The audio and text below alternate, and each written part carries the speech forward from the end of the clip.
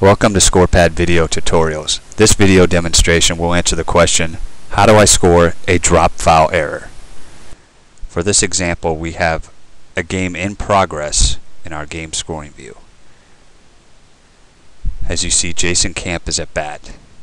For this example, we will pretend that the catcher has committed a drop file error. To score this play, you will notice on the bottom right hand corner the selection choice for the drop file error.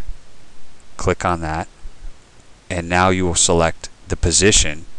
So we will select the catcher, and you will see that it entered in the error for the catcher as the drop file error.